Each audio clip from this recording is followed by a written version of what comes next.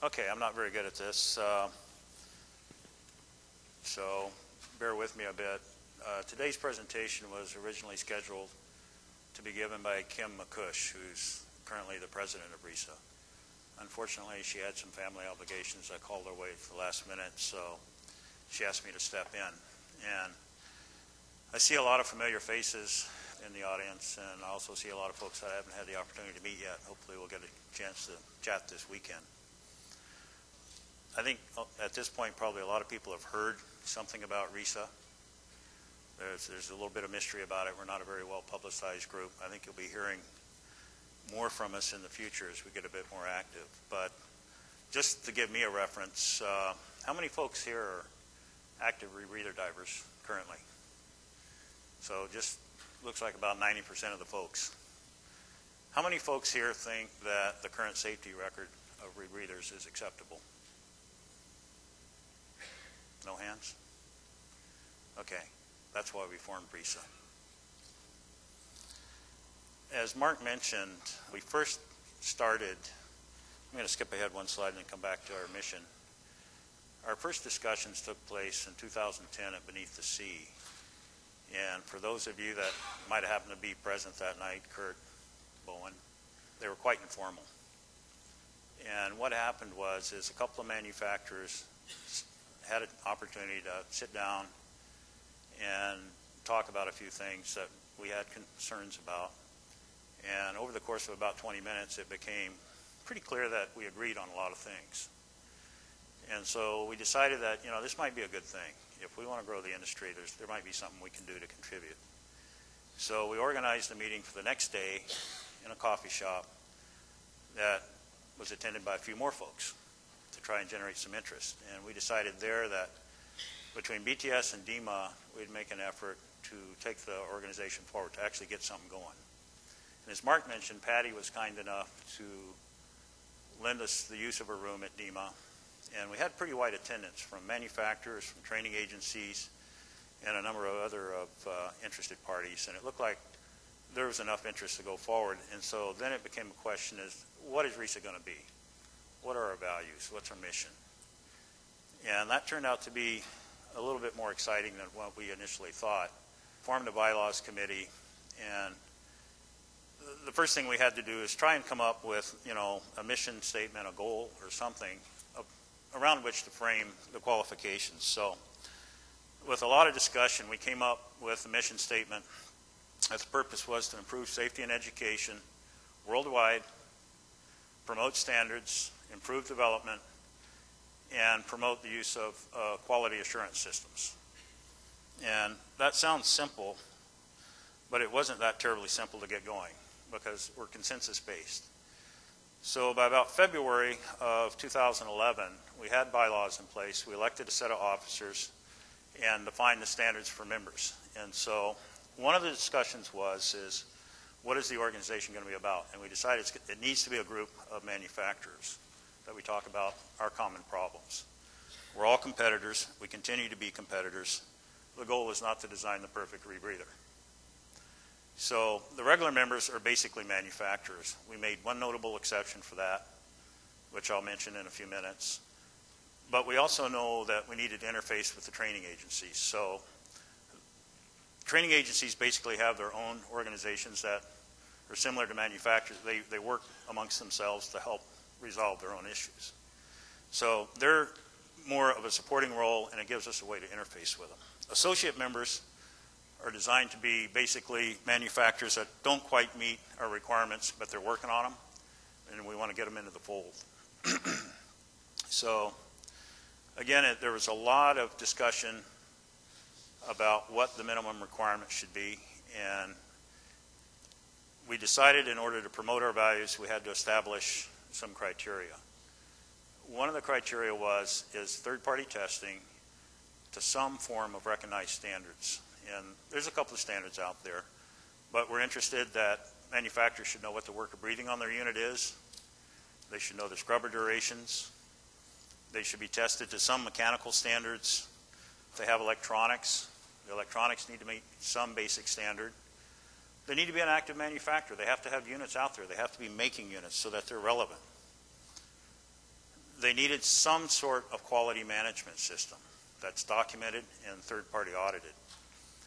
And what that boils down to in the reality of things is there's a handful of standards that are currently in use. Probably CE, the norms that comprise the CE standard for rebreathers, is one of the most well-known and one of the most widely used because the units in the EU have to be approved. There's the U.S. Navy standard. NOAA has a standard that's based on, in part, on U.S. Navy standards. So we decided to basically, as the norm, look at CE standards for testing. And for quality assurance, pretty much the mantra is ISO 9000. Most all of us already had ISO, have had it for years. The new folks coming up, we were encouraging to get it. So with that in place, the initial members, regular members, ambient pressure diving, that's the inspiration. Interspace systems, the MEG. Jetsam, it's the KISS. Poseidon, Mark 6, Revo. Shearwater, our notable exception because Bruce's firm makes electronics for several different rebreathers, and he's been very active in the industry, and he's been very active within RESA and VR technology, Sentinel. Supporting members, basically, they need to be individuals or firms that are engaged in operations that are beneficial to the industry. And basically what we're talking about here is training agencies. They're a critical part of the industry. So after a lot of discussion, associate members, I'll get to the supporting members in a moment, but associate members or manufacturers that meet some but not all of the requirements. And those are folks that we're trying to encourage to go ahead and get their ISO certification or their CE or whatever the need might be. The current supporting members in terms of the training agencies are INTD, IART, PADI, PSA. Silent Diving isn't a training agency, but they put a lot of effort into it, and TDI. Our officers that we initially elected basically are held by company positions. Kim McCush of Jetsam is our president. Paul Raymakers from Revo is our vice president. Bruce Partridge from Shearwater, secretary, and Interspace Systems is serving as treasurer. So to date, it doesn't look like we've done a whole lot on the public front, but a lot of what we did took quite a little bit of time. We organized as a nonprofit organization, which meant we had to agree on bylaws, which was quite an interesting process. We had to put a budget in place. We're a very low budget operation. We exist on basically the dues of the members, and we got to file with the IRS for nonprofit status. What we've done, initially we started out with an email listserv so that members could communicate. We've got basically manufacturers and training agencies spread around the world. We're in different time zones. Everybody's extremely busy. And face-to-face time happens about twice a year. Everything else is done by email. And now we have member forums. We've just started opening the member forums. We have one open area to which we've invited some guests like Simon Mitchell to help us in technical areas. One of the things that we've been trying to do is what are the things that we can do today and this year to improve safety. There's lots of areas to discuss, lots of things that can be done. But fundamentally, we decided manufacturers need to establish their minimum training standards for their unit, and this is in cooperation with the agencies. We need to work closely with the agencies to make sure they get timely information about updates to our units. Procedures for accident investigation, data logging, these are all very serious questions. At the meeting yesterday of the manufacturers and the agencies, we had some further discussions on this. And Bruce, I don't know if you got my text, but all the proposals passed. So what we've adopted, what's coming out of this meeting is resolutions that if you're a member of RESA, you will provide checklists for your equipment. If you're a member of RESA, you will produce a sticker warning users to use that checklist and advise them of the location of that checklist in the box. It will be the first thing they see when they open the box. That sticker will look consistent across any unit sold by a RESA member. All RESA manufacturers will provide protocols for first responders and accident investigations. This is to assist the Coast Guard and other first responders of what to do with the unit to safeguard the information. One of the biggest problems we have today is we're not getting enough qualified information out of the accidents to fully determine the root cause. Okay, the other thing we have adopted as a statement, we're not an enforcement agency, so we can't enforce it, but we're going to get really mean about it. Manufacturers must be involved in accident investigations. We don't need to touch the equipment, but more and more rebreathers have black boxes. Those that don't will probably have them in the next year. Agencies need assistance in getting that information. They need assistance in determining whether the unit is a correct configuration or not. Some agencies have a lot of resources in those areas, others do not. There's a lot of precedent for this with the NTSB in the aviation industry, and there's no reason there can't be a precedent for this in the rebreather industry. These are complex devices. So the bottom line is, and we had quite a long discussion about this yesterday, is there are a lot of great instructors, there are a lot of great divers. The profile for fatalities typically is an older, experienced diver. Oftentimes, the triggering event is something that should not have happened. The question is, how are we going to stop that? And I think we've almost reached violent agreement that we can train very rigorously, we can enforce checklists in the training environment, and we can do all of these things. But if that falls apart after training, all is lost. Students are not dying in training. Newly formed divers aren't necessarily dying. The people we're seeing dying are the experienced divers, 3 years after training, 5 years after training, instructors. It's a culture problem, and it's got to stop.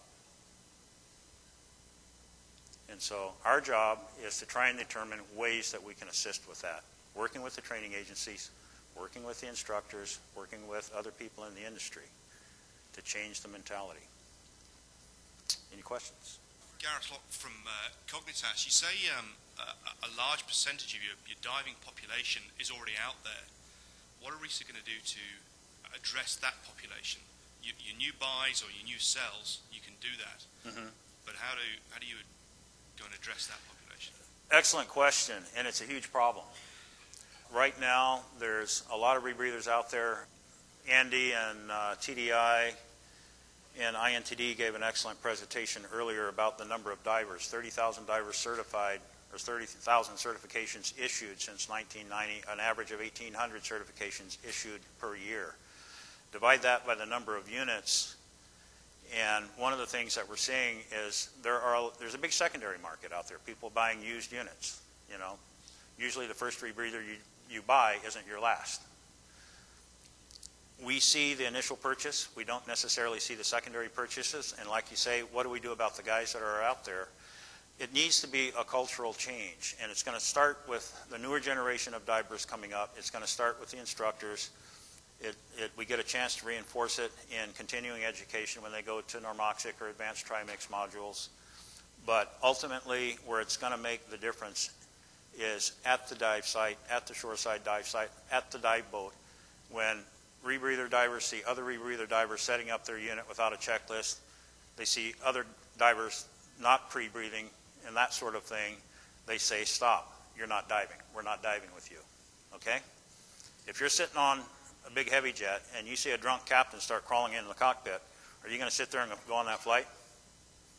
No. You're going to say something. You're going to do something. And this is what's critical. We're watching these things happen. And, I mean, has anybody in here known of anybody that's been lost in an accident? Raise your hand. Look around. There is no reason for this. Any other questions? Okay, thanks.